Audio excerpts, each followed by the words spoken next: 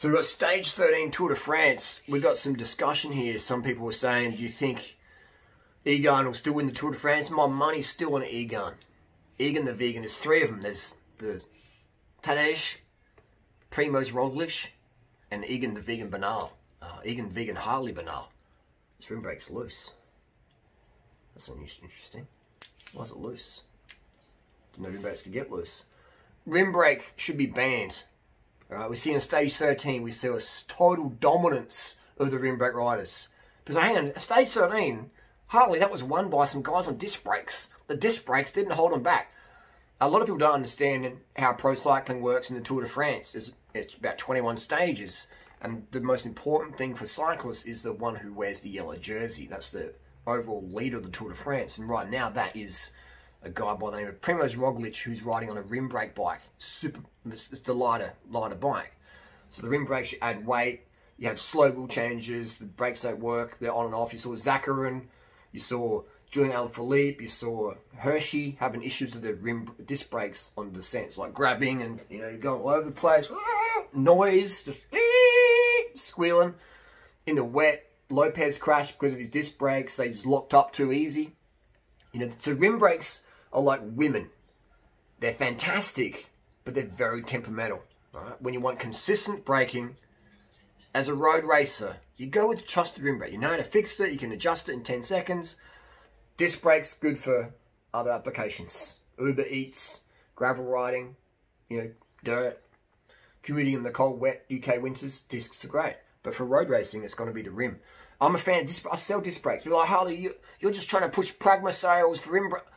Most of my sales, 80% of my sales are my disc brake Pragmas, all right? I'm just being real here.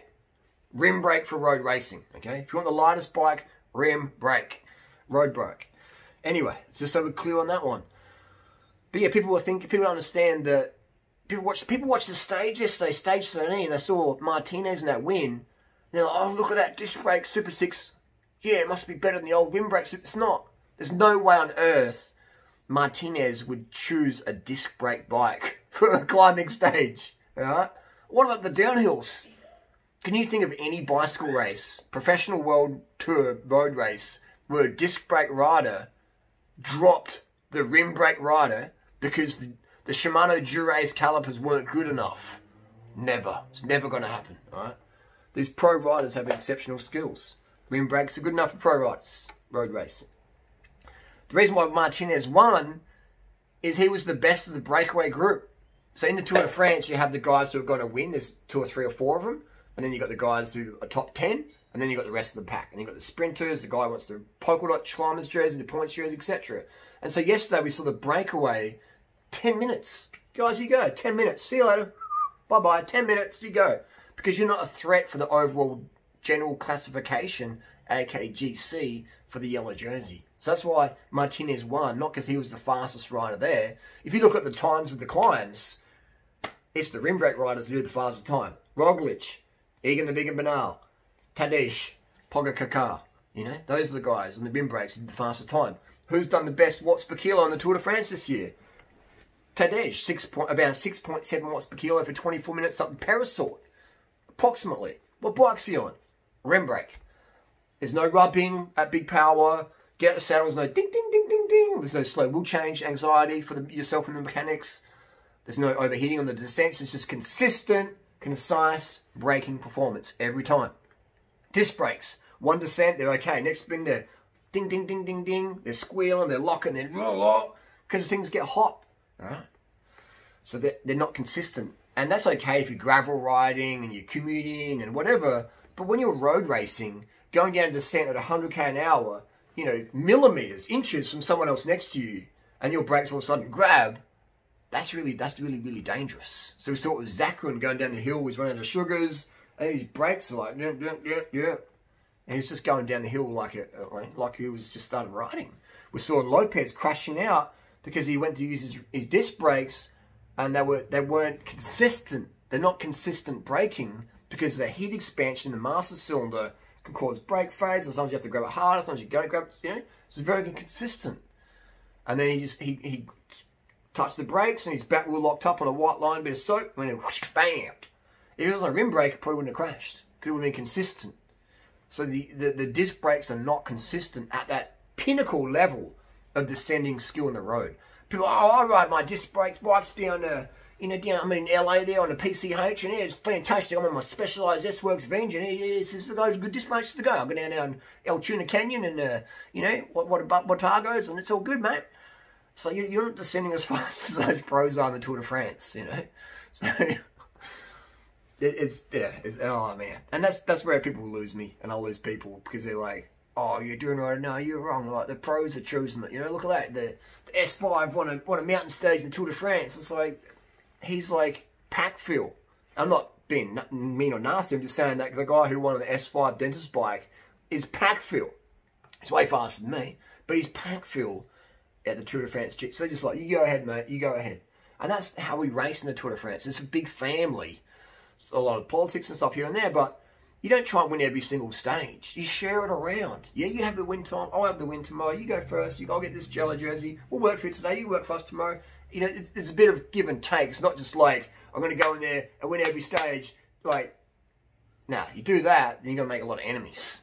So there's no way in heck. Can you imagine if Team Sky and Jumbo wanted to take control of the peloton, basically, they could have done that. But what's the point? Let the breakaway have some airtime. Let them have some fun. You got 2 races yesterday. You got the breakaway. Are they going to make it? Are they going to get caught at the line? Will the big GC hitters catch them? Oh, who's going to win? The Martinez or the 2 Bora riders? Oh, they won disc brakes. Wow, must be new tech. I go, wow, it's better. Look at them. They won the stage. Wow, they beat the yellow jersey up the climb. Because the yellow jersey wasn't trying. The yellow jersey was watching Egan, the vegan, and the Tadej. And Richie Port did a good ride, didn't he? My money's on a little dark horse, Richie Port, for sure. But his bike is going to let him down. Slow wheel changes, rubbing rotors, extra weight, dead feeling. They just feel dead. Disc brakes on a road bike feel dead relative to a rim brake bike. They just do. Oh, no, they die, Holly. I got my Specialized tarmac on my Trek Madone disc, and it feels good, mate. It feels fast. Yeah, that's great, because you've only ridden 5 bikes in your life. And these bikes do ride nice. But then you jump on the equivalent rim brake model and you're like, wow, wow, it's night and day. It's night and day. Go out and buy, what I've done, go out and buy a Dura-Ace disc brake bike and go out and buy a Dura-Ace rim brake bike from the same model. I've done that. One even had alloy rims. Dura-Ace wheels that still felt way better than the carbon zips. 202s. Night and day difference. And it wasn't just my opinion. Every person I said, hey, ride this bike, ride that bike, wishes feels lighter and friskier. The rim brake bike always does. It's just how it is. Just how it is. What people do is they maybe buy a $200 bike with Shimano Sora 8-speed and the gears don't shift properly and the brakes are like, the rims are super worn, the pads aren't lined up properly, and then they get on a disc brake bike as a demo. Oh, it's so much better. Yeah, so much better. And it is better. But the rim brake bike wasn't properly maintained. And vice versa, you can get a disc brake bike, we haven't bled it properly, or you got to bleed it more, or it's just faffing around, or the master cylinder is leaking, you got to send it back to Shimano for warranty, or maybe it's part of the SRAM recall brake, you haven't sent it back yet, and it's faffing around. Which is sort of okay, tolerable if you're just cruising around. But if you're chasing every single second, if you're chasing 7 watts per kilo up the climbs, that disc brake ain't going to cut it for you. Ain't going to help. So my heart goes out for guys like Richie Port, who have talent, who have credibility, who have Palomares, who have a resume of high-level performances in the World Tour cycling, but they're relegated to lesser technology, aka road disc. Richie Port doesn't need a disc brake bike. That guy can fly down mountains. All those GC guys, because if you can't keep in contact, then you get dropped and you lose time on the climbs. Or you lose glycogen on the climbs, and you lose watts in the climbs, and at the end of the day, it eats you up, fatigue-wise. So, Richie Port doesn't need disc brakes. Thibaut Pinot doesn't need. These are the guys who are the back group GC, who still could be a contenders. Still GT contenders, but I don't put them in the same level as Tadej and Roglic and Egan the vegan banal. These guys are the top tier. Richie Port's like second tier, top level potentials, and then you got guys like Thibaut Pinot. He would be like second tier, bottom level tier of the second tier. And so this year we only have 3 riders in that top A grade group. 3 riders, and they're all on rim brakes. Tadej, Egan the vegan, and Roglic. 2 Slovenians and a Colombian. And that's how it is. So people, and then Martinez would be a 3rd tier GC group, topper level, you know, but he's like way back. So they can say, yeah, you can have 10 minutes, no worries, because that's cool. You go do that. Win the stage for JV. Get some publicity for the disc brake bikes. And that's fine. That's just business. It's marketing. Tour de France is one big marketing circus. And so when your average reader comes along, Harley, no. It's like, I get you don't understand it. You haven't been racing for 23 years like I have and working in the industry and blah, blah, blah, blah, blah. You know? People don't understand what's going on with the marketing. You know, you don't have a bike brand. You don't sell, but you don't work on bike. Like, it's just, or, you know, not to sound arrogant, but people just don't know. And then they're just like, I got 10 likes in this comment. This must be true. It's like, durianrider, what's the deal? You got something against these brakes? You got an obsession about disc brake? It's just, I'm just reporting, but I'm a journalist, and I journalize on, you know, I blab on about real life content, and it's the disc rim brake debate will always go on, and I'll keep sharing my bit about it because there's a lot of people out there. So I'm just giving some narrative. My narrative, some experience narrative to the social narrative we see on GCN or Cycling Tips or Cycling News or Bike Radar or Velo News, etc., or itchyknows.com. Just give them my narrative there. Because there's people out there, you know, who go, oh, maybe I need a disc brake bike. Maybe my SL6 rim brake at tarmac's not good enough. I need an SL7 disc brake bike because, no, you don't. You'll regret it, man. You 100% regret it. It won't feel as zippy and nice. It won't. It just will not. It can't. It's extra weight. You add 500 grams to a bike. You feel that, man. You feel that. It doesn't matter. You can't. This doesn't mean you can't ride. I'm just saying, why would you have such a good bike you got now, and then go get disc brakes for road racing? It baffles me. It baffles me. But I've been there. I've been the guy. Wow, disc brakes are good on road. Like, yeah. And I bought one, and I rode it around. I'm like, this is pretty good. And then you ride your rim brake bike, and you're like, oh, dang, no, this is better. This is much better. This is much faster.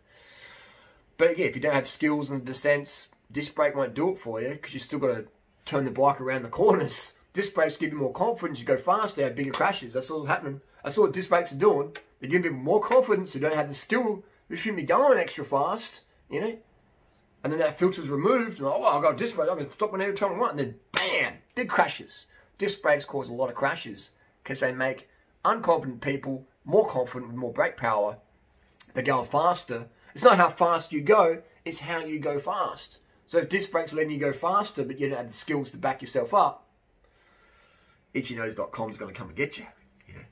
So that's the deal there. So who will win Tour de France? It's going to be one of the 3 disc brake, rim brake riders. It won't be a disc brake rider unless the 3 guys crash out.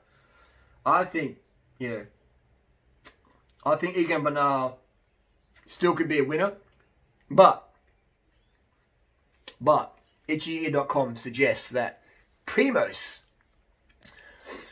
and Tadej are on some really good form right now. You know, and just their faces, they could have gone way faster. They could have gone way faster up the climb. Egan was on limit. He's like showing his face, you could feel it. But Tadej and Primoz weren't even close to the limit. They were looking cool. If I give you guys, if you're watching Tadej and Primoz, if I give you one tip, make it look like it actually hurt. Alright? Put on a bit of strain. Squirt the water bottle in your face. Make it look like a sweat. They had dry faces at the top of the climb. The Pure Mary. You know, they had, like, Egan was sweating, had to glow and glisten. Primoz and Tadej didn't look like they were sweating at all. Like, come on, make it look not so easy. Alright? Just make it look, give yourselves a bit of sweat. Where's the PR here? Where's the director sport of guys in the microphone? Guys, like, put a bit of exertion on the face, you know? Maybe hold your breath for a couple of pedal strokes so you're breathing a bit more. Like, just make it look like you're actually working. Because they weren't working at all. They could have attacked and gone way, way harder. But you don't want to make it look too dominating. So that was pretty amazing watching that. The Egan is really, really good. Crazy time. Staying up late watching Tour de France. Making me tired. Anyway, that's the deal. Tour de France Stage 13 highlights. The highlight was that rim brakes for the win, and that those two Slovenian riders on some really good form, just crushing it, no fatigue. And I think that they need to make it look a bit tougher because it's Tour de France. But we love it. We love it all.